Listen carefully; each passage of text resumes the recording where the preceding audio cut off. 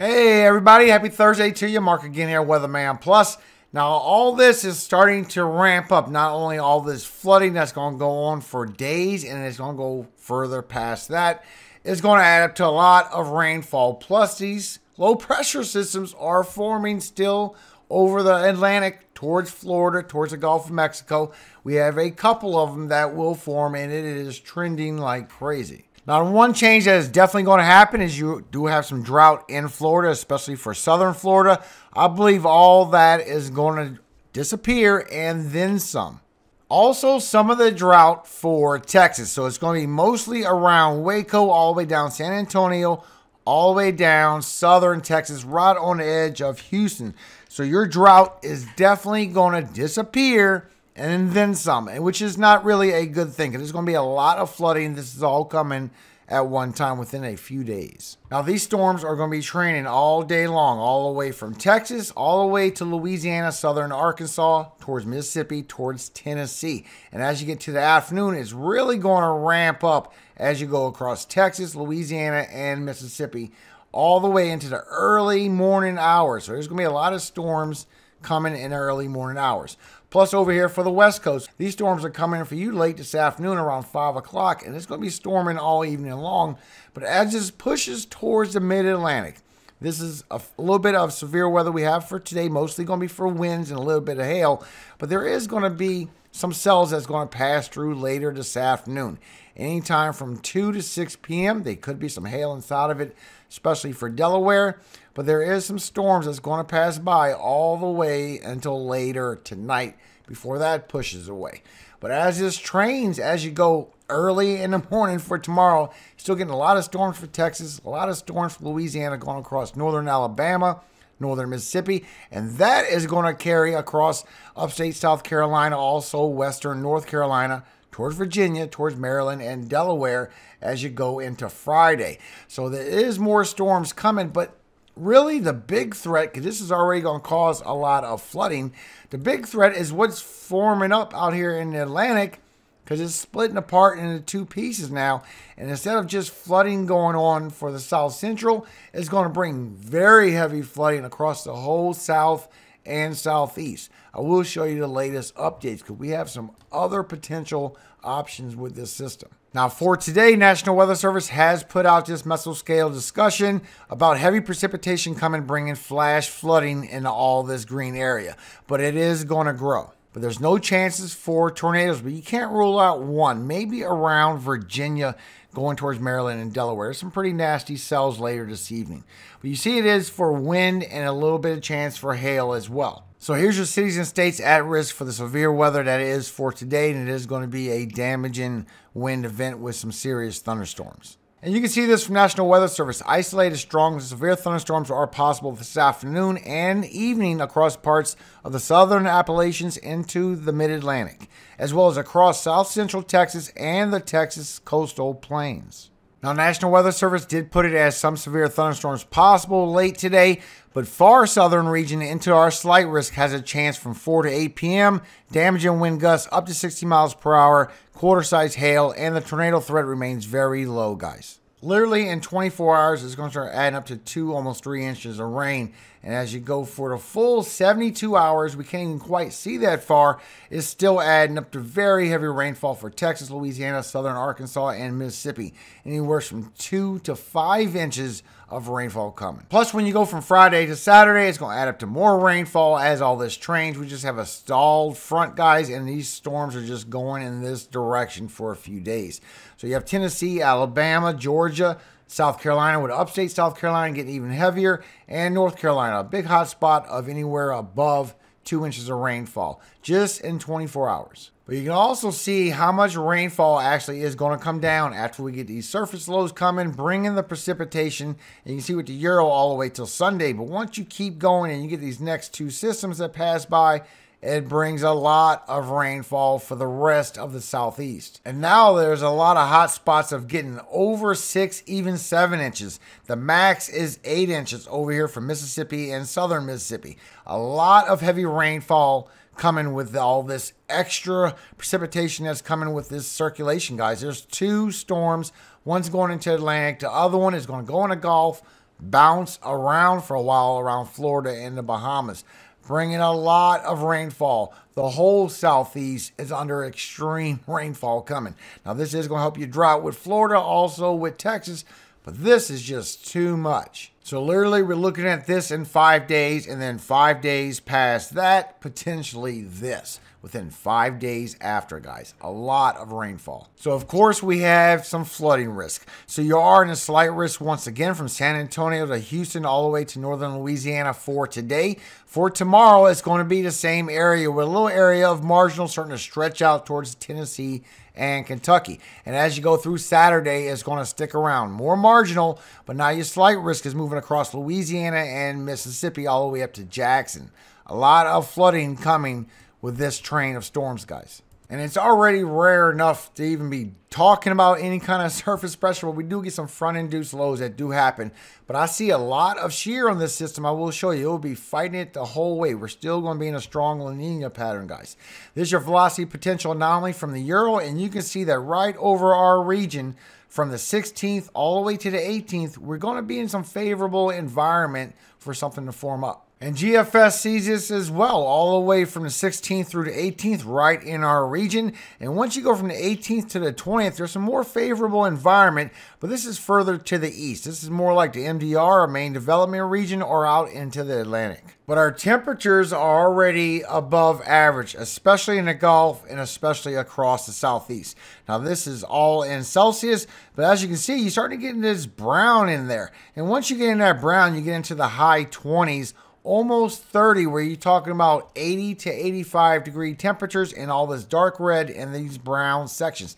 That includes pieces over the southeast. So it's definitely in the high 70s, getting into the high 80s in some areas. Now, National Hurricane Center still don't have anything posted for this yet. So as soon as something comes out, I will post it. Now, you can see with the Euro, with your vorticity, that after all these storms train over all the way till Sunday, then you start getting a surface low. You start to get some circulation, a little twining up in the Atlantic, and you start to get one that breaks off and goes into the Gulf of Mexico. And that has been trending not only with multiple models, multiple model runs, and then swings up into the southeast, bringing a lot of precipitation, bringing some winds as well. But a lot of this is showing that this could actually bounce around, get pushed by this high pressure we have coming in, and swing it back by Florida Keys, northern Bahamas, by Cuba somewheres, and still stay around. That's what National Weather Service sees. I will show you. But you can see on your precipitable water just how much precipitation is going to be training. It is going to be training from Texas all the way to the mid-Atlantic for days. And then as you get that front pushing it over, then you get a high ridge on the western side. You got one on the east side, you got one on the west side. It's just a nice trough coming down, and it pulls this northern right in the Gulf, right into the south, with all that other heavy rainfall that is coming, bringing some winds as well. And you can see this on multiple ensembles, the Euro and the GFS. This is a GFS, this is all your ensembles, but let's look right here, just your controlled member. Literally in 4 days, you're going to start getting an upper level low forming over the Atlantic. And after that pushes off into the Atlantic, there is a second piece that's come into the Gulf. You can't see it too good, but I will zoom in for you. Now you can see over here in Ensemble 2 where it shows that something could be strengthening up over eastern Florida and maybe do something. And that's actually what the controlled member of the Euro is seeing, guys. But still, this is the GFS. The control member is showing it'll be an upper level low and somewhat stay weak because it's hitting shear the whole time. But you can see from all the members that only this one right here is showing that. And there is one wrote down here on 22 showing it by Western Florida. But the majority of them show that it will be something weak, if anything at all, just a group of disorganized thunderstorms. And when you look at the ensembles from the Euro, you can see what the chances are of these forming up. So as this comes into the Atlantic, we get that first upper level low, and you can see how all the low pressures agree that this one is coming out here. So as that goes by, literally in 4 to 5 days away, starts becoming something and goes out into the Atlantic. Then as we get towards April 11th and April 12th, then we started getting some surface low potential over here in the Gulf of Mexico, guys. And that grows up as a chance but then weakens right back down, getting hit by a lot of shear, and goes away. Very weak possibilities, if anything. You can see the numbers here. The strongest one so far is a possible 996.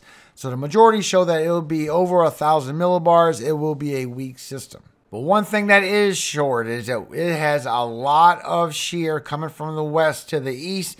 So if anything tries to form up, it will not be able to do anything because it's going to hit with so much shear. But you can also see this on your precipitable water. So as you see, we're trying to get this group of thunderstorms flowing over and it gets together still. But look right there, it starts getting hit on the western side with a lot of shear and really dissipates it. That's why it can't really do anything. Then the front just pushes that away. Then as that tries to form up in the Gulf, it just gets so much shear from the western side, it can't do anything. It just rips it apart. But there is a possibility that as we go from Saturday all the way to Monday, that it could bring up 50 and 60 miles per hour wind gusts right off the coast of the Carolinas. But you can see this with National Weather Service. So as you go through Saturday, you get that stalled front. And once you go through Sunday, then you get the opportunity for a surface low to form over here right off the Carolinas. And another one, something very weak in the Gulf. And once you go through Monday, that one is going to push out, especially for Tuesday into the Atlantic. But once you go to Wednesday, then that surface low gets pushed way out here by the Florida Keys, by Cuba, over here by the Bahamas. And as you go through Thursday, it comes back a little bit, but it's still 1,012, guys. The surface mean pressure in the ocean is 1,013, so that is very weak. And you can see with the second one with the Euro, that is very, very weak. And at best, it gets down to 1,001 millibars, guys. Still a weak system, so I think at best it's just going to bring a group of disorganized thunderstorms, bringing your biggest threat, which is going to be some very serious flooding. And you can see also on the other models, on the Canadian, it shows it even weaker than the Euro is showing. Matter of fact, if you look at the GFS, which showed it the strongest, it showed a possible tropical storm over the Carolinas. You can see the GFS has it weaker than the Canadian. So I really think this is just going to turn into a group of disorganized thunderstorms. I think the National Hurricane Center will put something out, but I think it'll be for flooding. Now let's pick our winner for the solar weather station for today.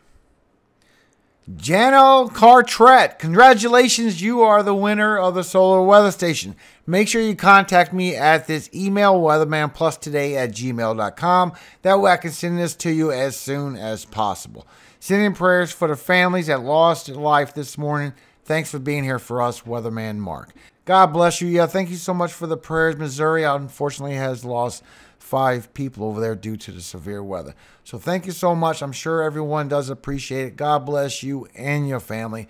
And remember, everybody, we are giving away another one for tomorrow. I really believe that we have a pretty major flood threat coming out of all this, guys. So there's a lot of people that does need this precipitation, all this rainfall, but where all this is going to fall, they really don't need all this rainfall. And there's going to be a lot of flooding coming out of this. So thank you so much for your time. God bless you and your families. I think it's pretty crazy we're even talking about anything in the Gulf or the Atlantic over here in the beginning of April. That's pretty wild.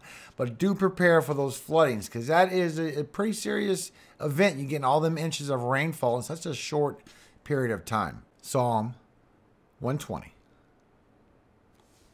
In my distress I cried unto the Lord, and he heard me.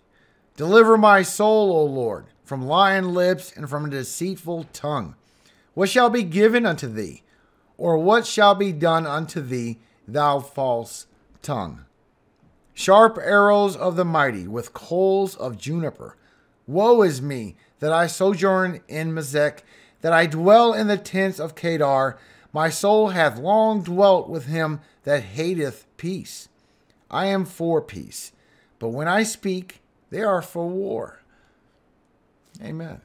Please be aware of this flooding. This could turn into a pretty serious issue just with the flooding alone. And remember, all glory goes to God, our Father in heaven, Yahweh. And I pray he blesses you every day of your life, you and your families. The best of the best. Amen. Hallelujah. Have a great day, everybody.